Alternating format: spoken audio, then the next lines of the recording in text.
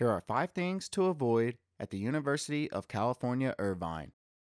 Fast food. I would have made several changes to my diet while a student at UC-Irvine had I known about the Freshman 15. There are 2 specific places I would like to mention. The In-N-Out burger joint across the street from UC-Irvine is booming with students during lunchtime and throughout the day.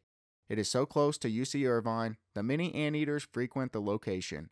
The other place is Carl's Jr., located on Culver Drive, about 2 miles away from the university. Procrastinating until finals week. I don't know how many times I witnessed students crying at school during finals week.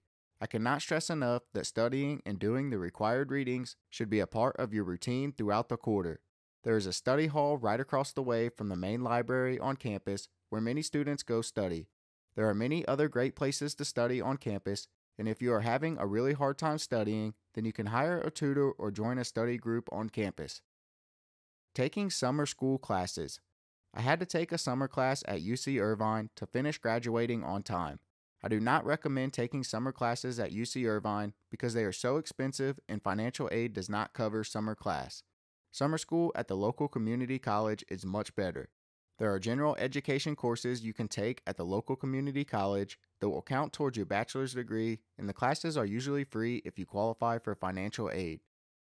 Joining too many clubs. During my 3rd year, I decided I wanted to be more involved at school, so I began doing some research and wanted to join a few clubs. I joined an ethnic fraternity and then a history club.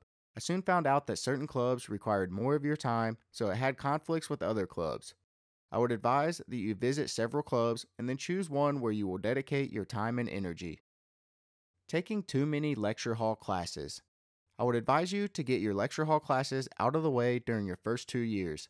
The lecture hall classes are usually very large, and the professor will also require that you attend a discussion class with his teacher's aide as part of the course. I would suggest that you get these classes out of the way during your first 2 years, since the majority of the large classes are general education classes. Your last 2 years should be focused on the required classes for your major, and they are a lot smaller in size. So for more tips and tricks on colleges and universities, check out our website